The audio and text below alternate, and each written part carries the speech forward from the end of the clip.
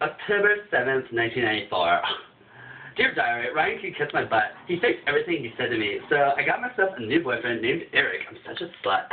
Eric McMahon, and he fine too, and taller too. He took me to Club 2000, and most of the time we were in fights because his friend had a date with Eric's ex. But she didn't show, so he called her to see what's up, and I thought he was calling her because he liked her. So I flipped him off a couple of times, and at almost the end of it, he told me what happened. And I forgave him because he called me a bitch for dancing with a guy, and he said he was sorry too. Next page.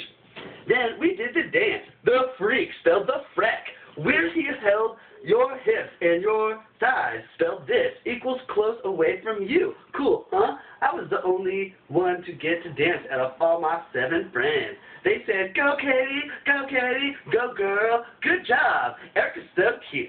So is his friend Garrett. I love Eric. God, you're such a skink. Fucking Garrett, Eric, fucking Eric S., and little hussy.